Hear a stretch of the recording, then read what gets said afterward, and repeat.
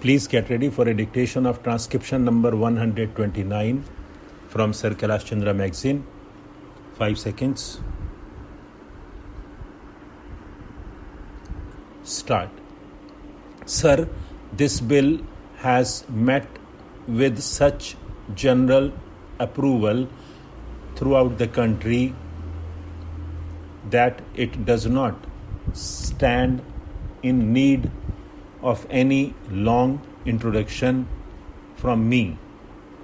The Lok Sahayak Sena has been functioning during the last 18 months. It has aroused great enthusiasm. It is now public knowledge that our aim for the present is to train 100,000 of people every year.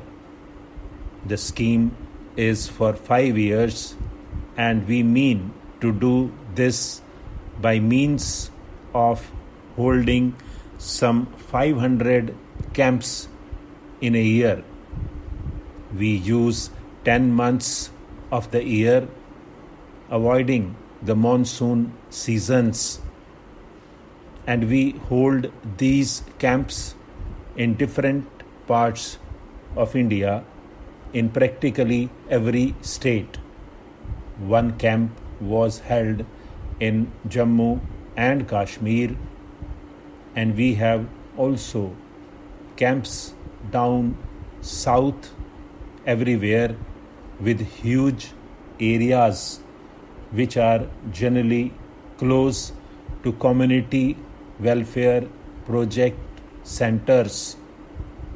Sometimes the state governments have represented and emphasized that in order to rouse public enthusiasm and to awaken public consciousness, we should hold these camps in other centers also.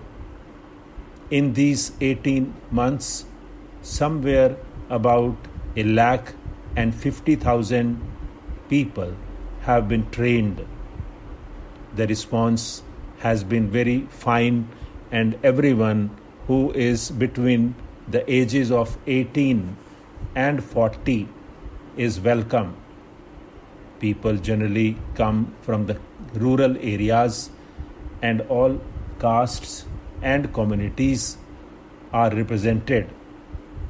The camp is for 1 month, and the conditions under which the trainees live are military conditions.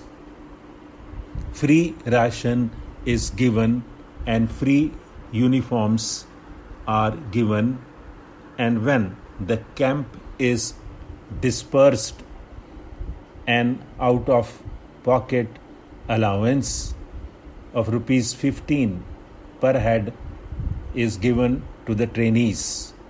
I have visited them, and I imagine some honorable members might have seen these camps too. The conditions under which the trainees live are just like military conditions, and they lead during that 1 month a fairly strenuous life. Military training is imparted. There is physical drill, there are marches, rifle shooting, and all that. To those who are not literate, an effort is made to give some instruction, and particularly instruction in what I may call the art of making a good citizen of India. Our aim is to utilize this 1 month to create a sense of leadership in every trainee, because it is not merely our purpose to give them military training, but to make them better citizens and to make them take an active part in the life in their own village. As the house knows, throughout the countryside there is a wave of enthusiasm flowing. People are most anxious to help themselves. There is the Shramdan movement.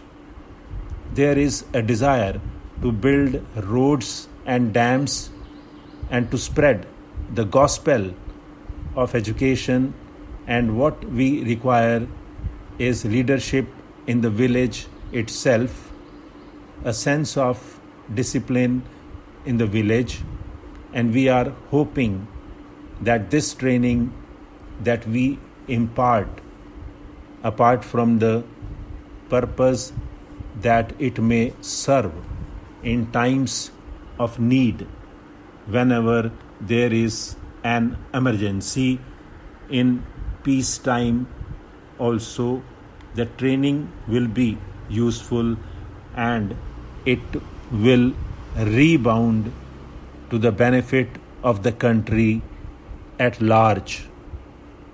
All this costs a lot of money. The annual expenditure is 1 crore of rupees, and for 5 years, if we proceed on these very lines, it will be rupees 5 crores. This bill has become necessary because we wanted to have some rules and regulations, and while these trainees were living in a camp life, they had to be subject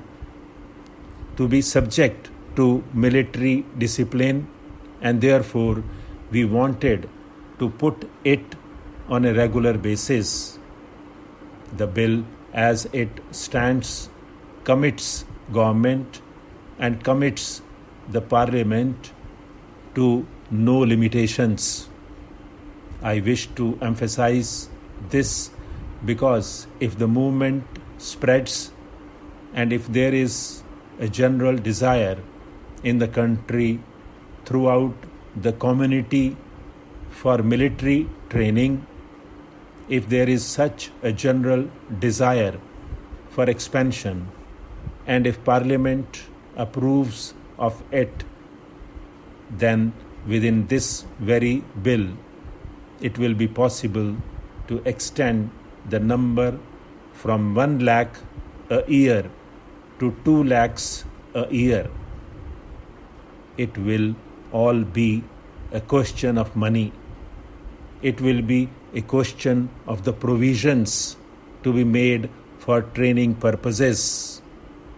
I wish also to emphasize here that we are giving 1 month's training. The House will be aware that this movement for giving military training has had its origin during the last 3 or 4 years on some scale.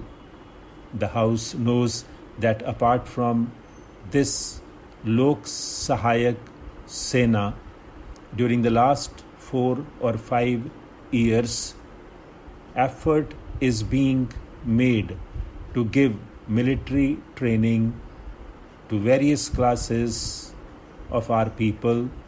For instance, we had in our schools and colleges the NCC movement.